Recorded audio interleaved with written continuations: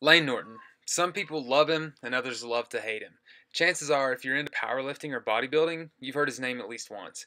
If you by chance don't know who he is, here's a quick biography. He has his PhD in nutritional sciences.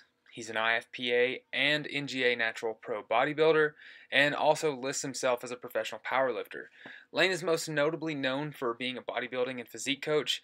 He boasts that he's coached over 1,000 people in the last 13 years. That being said, that's kind of what we're here to talk about. As many of you know, I have been contemplating competing in classic physique in the near future, and as my degree has taught me many things about exercise in relation to health, weight loss, and strength and conditioning, it failed to teach me more than just the basics of bodybuilding because bodybuilding is still taboo in the education world. So when Layne posted his contest prep book up for pre-sale, I immediately bought it. I just finished the book cover to cover, and I have to say I was impressed with the detail he was able to pack into it. It has 264 total pages and covers everything you need to know about dieting for a competition. Layne is very thorough not only in his recommendations, but also citing research articles validating his recommendations. The only place I feel like it's lacking is in the chapter about training and when it discusses post-competition or the off-season.